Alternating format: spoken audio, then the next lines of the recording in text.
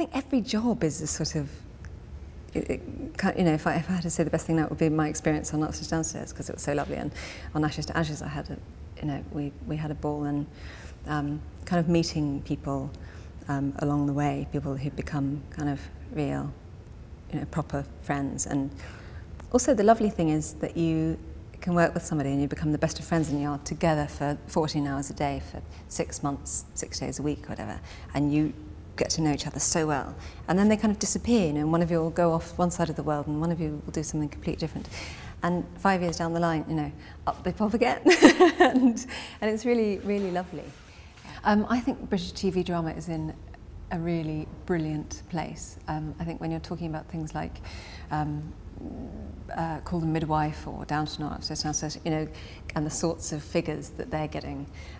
Call the Midwife got something like 11 million in its finale, and that's just amazing. It means that people are watching TV again, and it's great to have a bit of sort of healthy competition as well. And it's brilliant for everybody, because it means that production values, you know, stay high, and we get great writing. You know, we make some of the best television in the world, I think. I love playing Lady Agnes. I love it so much. And I am sort of realising that I love bossing people around.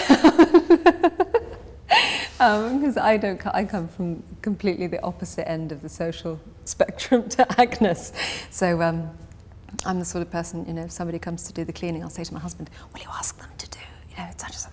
Well, I went to LA quite recently, and I was talking to producers and a few people that I met, and I was like, oh, your TV's so great, you know, HBO is like the holy grail of, you know, television production, and, you know, you can reel off lists and lists, and they were like, yeah, but we cannot make costume drama, actually, especially like you. We simply can't do it. It just has never really worked in that way, you know. And they love it. So we sort of, you know, we do give something back.